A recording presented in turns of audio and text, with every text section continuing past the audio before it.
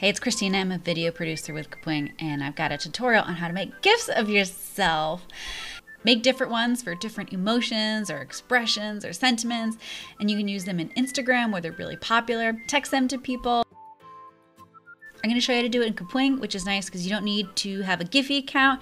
You can just do it all in the Kapwing app, and it's all online, so you can do this on your phone or on your browser. And Kapwing lets you add text, subtitles, transitions, so you have a lot of different dynamic elements that you can incorporate into it. The first thing you're going to want to do is film yourself doing a bunch of different actions. Go to kapwing.com.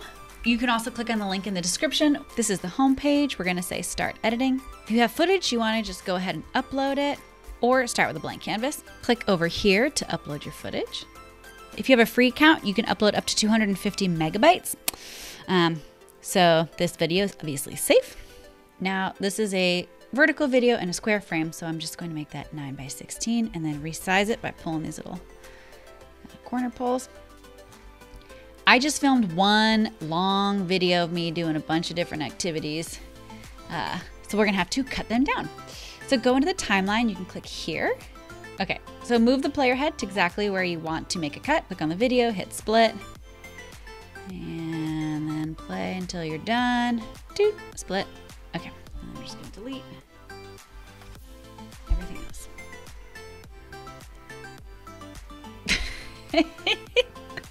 Now, if you wanted to add some text, you could go up here to text.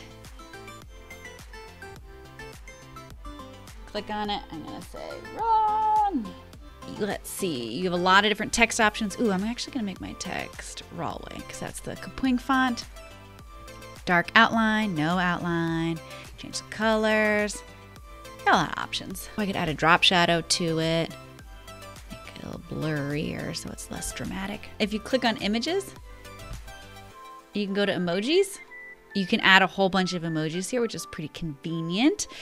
When I'm done, I go to settings.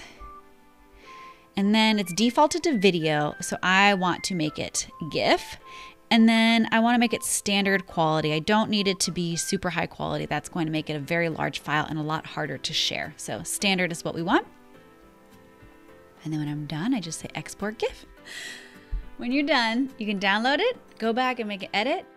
If you want to get this onto your phone, the easiest way is to go to kapwing.com and then look in your workspace, find your video, hit download, and then if you press down on it, you'll get a bunch of options. You can either save it to your images or you can copy it. And then I just copy and paste it into a text message. Your GIF will be stored on Kapwing, but if you upload it to a site like Giphy or Tenor, and if it's on Giphy, you can search for it in Instagram stories. If I wanted to make another GIF from that same video that I took, I could just say make a copy. Oh, you can get an embed code. You can put this on a website. You can get a share link. If you share this video with friends, they'll see it here. And if you're using, if you have a little watermark in the corner, there should be an icon up here to sign in. It's still free to use. It's just if you are not logged in, you get the little watermark. And also if you're on the free account, you've got 2 days to go back up and edit and rework this piece.